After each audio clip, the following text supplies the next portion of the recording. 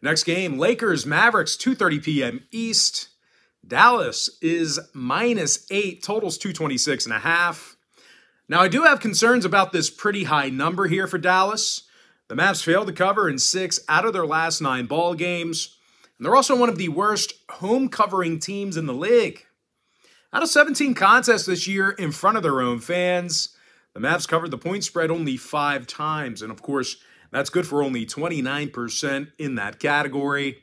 When it comes to offensive production, the Mavs are in the bottom 10 in home scoring, dead last in home offensive boards.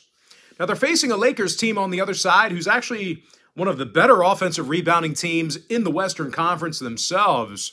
When it comes to scoring points, the Lakers are actually in the top 3 in road points per game.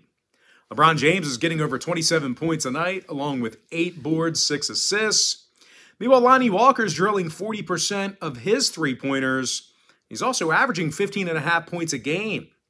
Now, injury-wise, AD is still out for the Lakers. Meanwhile, for Dallas, Walker, Finney-Smith, and Hardy are questionable. Kleba and Green are still out. When it comes to the total, the Mavericks are 10-7 to the over in their own building.